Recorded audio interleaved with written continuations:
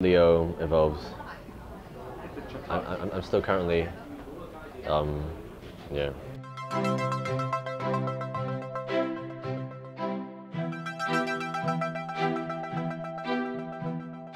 So the TWSBI Vac 700, I've had this was one of my first or second or third pens I ever bought. So I've had it for around 2 years, and I recently took this on a trip. This is obviously the slightly more expensive version of the TWSBI pens. It's been out for a while. I have this smoky black one in EF. It's one of the thicker EFs I have. I know other people might have thinner EFs, but mine writes a slightly wider EF line, as it were. It's not flexy, it's pretty stiff nib, but it's very reliable. When you write with this, you have to undo the knob on the end so that the pressure can equalize and you get a continuous feed of ink. Otherwise, eventually it dries out if you have the knob on while writing.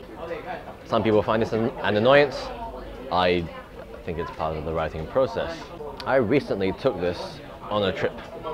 It was half full, and I did get an oopsie on the plane. Even though they say, oh, it's safe for plane flights, that only applies if you have it the right way up. I think I just chucked it in my bag because this thing feels very tanky. It feels very sturdy, not likely to break it. The plastic won't get scratched by my nails whatsoever. Its size is a little big.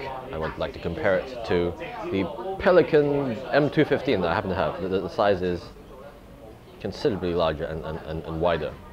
I like both. So what happened was I had it this way, I undid it, I started the first touch of the nib to paper on the flight. A giant blob of ink just washed out. I might actually have it here. Not sure if I should show it, since this is a journal.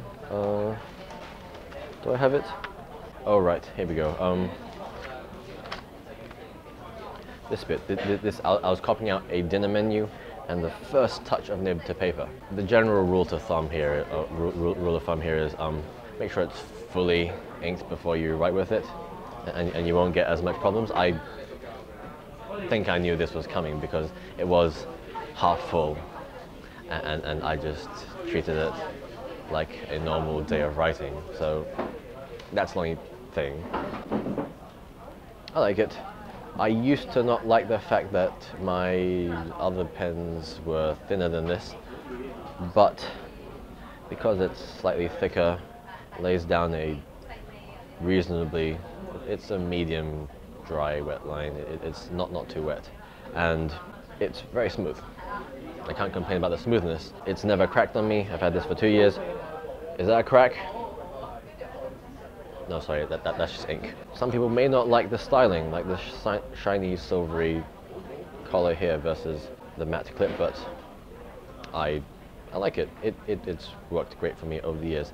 One point about this pen that I really like the most, other than the fact that it's very solid and has a gigantic ink capacity, is that it is very, very easy to clean. These things, I'm currently using Sailor Carbon Nano Black with all those black pigments, and they, in any other converter, they will tend to, once it dries out, it tends to stay there for at least like quite a number of weeks to like 1 or 2 months. But in this, all I have to do, which I'm not going to do, is when I'm washing it, I can take out the nib unit. I can just pull and push the pump like 3 times. Within a matter of seconds, it's completely clean, and all the inky residue is completely washed out. So every time I wash this, which isn't very often, I am pleasantly surprised by how easy it is to clean compared to basically everything else, like every other pen I own. Converters, I have to slowly twist in, twist out. This one, I pull in, push out 2 or 3 times, everything's gone. With the nib unit on and the feed, using the same action, I can just flush that out very easily too, without having to pull out the nib and feed unit. So That's the TWSBI Vac 700. No writing samples today, I'm feeling lazy. Instead, I might as well show you what I usually use it for. It's a black ink fine line. I like to use it for sketching, like so. That's just based on the street shot, and as you can see, it's fine enough for most everyday purposes. And another one, another street sort of sketching thing. I didn't do these on the spot. I took a photo and sketched from it afterwards. So there you go. I use this for my entire trip. It totally supports long writing periods, as long as you have a normal regular grip that isn't like death grip. So there you go. TWSBI Vac 700. Very sturdy, very reliable, very easy to clean. Hasn't broken me ever. Just remember to untwist off the knob before writing, otherwise you'll run out of ink quickly. And it comes out, it now has 1.1 mm stub and other various nib options, which makes it even better, but I like the original. I'll keep it that way. Fine nib, very rugged, totally worth the price. These two pens, my M15 and my Vac 700, are actually on a very similar price level. I would have a really hard time choosing between these two. They're both EF nibs. They both cost around the same price. They serve very similar functions. However, that being said, I feel that the Pelican gives me a much greater sense of quality of production. Like this maybe it's the plastic they use, I don't know, but when I unscrew this, it just feels really nice. Nib wise, the Pelican is a little bit, this is just a steel EF nib. The Pelican is a little bit springy and a tad more wet, which means effectively, even though this can write a finer line if I use a lighter touch, when I'm writing with my normal pressure, they basically have a similar line. This one's a piston fill, this one's a vac fill, so